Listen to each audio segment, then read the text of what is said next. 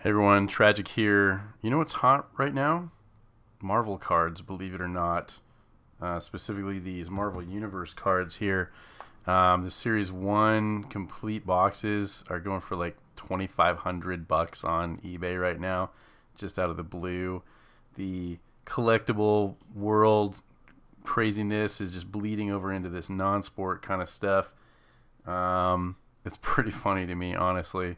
I had gotten these packs as a lot for like super cheap just like a couple months ago just for fun. So now they're almost relevant. So I'm going to kind of open these up and see what's going on with it. Any of these other ones, I don't know if they'll end up being targets for buyouts and things like that. But these Marvel Universe cards just all of a sudden are the hot ticket. And so we'll save that one for last. Let's take a look at these. I really just wanted this stuff for fun. I am not going to send any of this stuff off for grading because that's currently the thing is to get, wow, I can't even get this open, is to open that up, get cards, like I guess key cards with absolutely perfect corners and surface and get a PSA 10, and then you're gonna be able to turn around and sell it for $5,000 and make a bunch of money. Well, I got news for you. All this stuff is still just sitting around in people's warehouses just waiting for a moment like this for it to be like worth something, and they're gonna unleash them all on the market.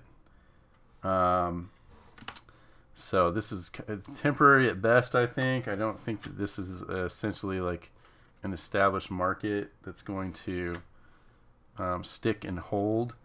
I myself have several long boxes of actual comic books, first appearances, nothing super, high-end graded, but all the stuff that I used to like.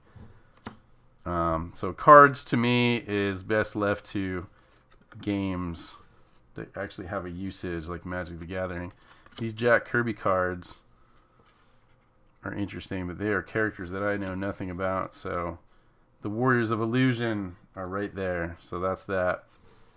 Yeah, PSA graded Jack Kirby cards, probably nothing. So speaking of games, it's actually a Marvel Heroes and Villains trading card game. So that's one I wanted to check out a little bit to just kind of see if it's a game that could be played. So a really nice card stock on that. And then with comic book cards, you can actually choose some really nice art to put on there. Spider-Man versus Red Hulk. What makes this a game? Don't know. There's no stats or anything. That's just the cover of that. This is a game? Just have to double check. Trading cards. Nope, never mind. It's not a game. These are just trading cards. Again, they're neat, but I don't think they have much depth to the market. Scar versus Juggernaut. These are really nice premium cards, though, I guess. If I was going to try to collect a whole set, it would be something like this. But I really couldn't see sending these off for grading. We're talking $25 to $50 per card with a turnaround time of right now, I think the backlog is like 10 months. By the time you get your graded cards back, there's going to be a zillion more of these kind of things, especially these, on the market, and it'll depress that value like quite a bit. 96 Fleer X-Men, and there was some kind of chase to win the world's most valuable card at $451,000. Wow. I don't know, what would that have been? I guess you have to visit the website from 20 some years ago. Fatal Attractions. There's Wolverine getting all his adamantium pulled out. I think that's not the original artwork. This actually looks like, yeah, that would have been the actual cover. I think I had that one at one time. It's got a hologram on it. Bunch of gimmick stuff from the comic book world back then. Haunted Mansion Professor X. There you go. He says that. Silver Samurai. Sabretooth. Gladiator. Yeah, I don't know. I don't like the art style on these. They're not traditional comic. I would rather have the traditional comic itself. All right, there we go. The win the world's most valuable card, official entry card. What is the card? Is it in there somewhere in the rules? And it's all in quotation marks, like it's all really subjective. Hold on, let's see. Oh yeah, 1910 Honus Wagner T206 collector card, estimated retail value of $451,000, formerly owned by Wayne Gretzky. That's really interesting. So they were actually going to buy a card, or they did buy a card from Wayne Gretzky, and then had a sweepstakes for it if you bought all these cards. Was there really $450,000 in this particular card market to make it worth their while? That's really interesting. Wolverine cards from then till now. So I don't know if any of these other tertiary Marvel card sets have caught on in value. Time will tell, maybe, if this craziness from the Marvel Universe stuff bleeds over. There's Wolverine, Agent of S.H.I.E.L.D. No, this is from the actual Wolverine comic. There's Omega Red. Really cool art there. I'm going to say maybe that's Greg Capullo art. Not sure. Pretty cool stuff. Maybe Mark Silvestri. Hard to tell. So, Punisher's Yuriko, Mariko, and then Punisher and Ghost Rider, of course. Yeah. So, again, I don't know if something like this would be of interest to the graders and the hype guys right now that are trying to blow up this market. I just want to kind of look at it and see for fun.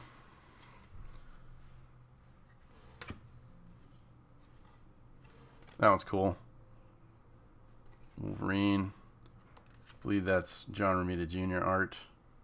Looks like it. Okay, here we go. So Marvel Universe Series 3. I mean, I bought these as a lot, and each one of these packs cost less than $1. Now, a box of this particular one, I think, is like $500 all of a sudden. In the last few weeks, it's gone up from there. So I better really pay close attention. I'm gonna save this wrapper and see. Oh, it's actually got the rules of the card here. Oops, I'm ruining them just by doing that. So here we go. Did we get anything good? Are we gonna be able to retire on this? Blackout from the Ghost Rider series. Supervillain, probably not a big one. These were always interesting to me, though, when I was a kid, because it would tell you their stats: strength, intelligence, energy protection. So his fighting ability is a 5. That's pretty good, right? Pantheon. Oh yeah, these are guys from Hulk, from the Peter David run of Hulk. Slapstick. This is a goofy character that I never really cared for, but he exists in the Marvel Universe. Avengers West Coast. It's a team. The centering looks good. You know, the surface looks good. The corners are fine. Would these pull a PSA 10? Maybe. Would anyone buy them when they come back from grading in almost a year? Probably not, because the market is going to be flooded with this stuff soon. Epoch. The Rose. Yeah, I do not recommend really going too deep on trying to collect this stuff. Punisher and Daredevil team up. So maybe that would be one that would be of interest to someone. But as a card, I mean, I would rather have the actual comic where that happened. As a collector, since I'm already a comic collector. Wolverine, Ghost Rider, and Punisher. Team ups. And then they flip over. Got Polaris. I always liked X Factor and the characters that were on that team. Polaris is Magneto's daughter, so that's kind of cool. Night Thrasher, the leader of the New Warriors. One of my least favorite characters on the New Warriors, actually. But he is part of that. So Black Panther and Ghost Rider round out. So those, I don't know, they're key characters, right? So maybe they would be worth sending in for grading. Who knows? There's like some little chippies from the cutting process. So this is already down to like PSA 8. Not even worth it. Look at this. There's like little bits of it sticking off of there. So I will probably not be participating in that. But those are my 2 cents on Marvel cards right now. I would recommend not getting caught up in the hype. I am interested in some of this stuff just to open for fun. So now the prices have skyrocketed and it's hard to get a hold of that stuff. Actually, I've been into some G.I. Joe cards, and so we'll be opening those at some point. And those are another thing that's been targeted, and the prices have gone way up right now. There was never a hobby before. No one ever did PSA grading on G.I. Joe cards. So it's just very interesting, this whole collectible world right now. Anyway, that's me saying have a good one. Catch you later.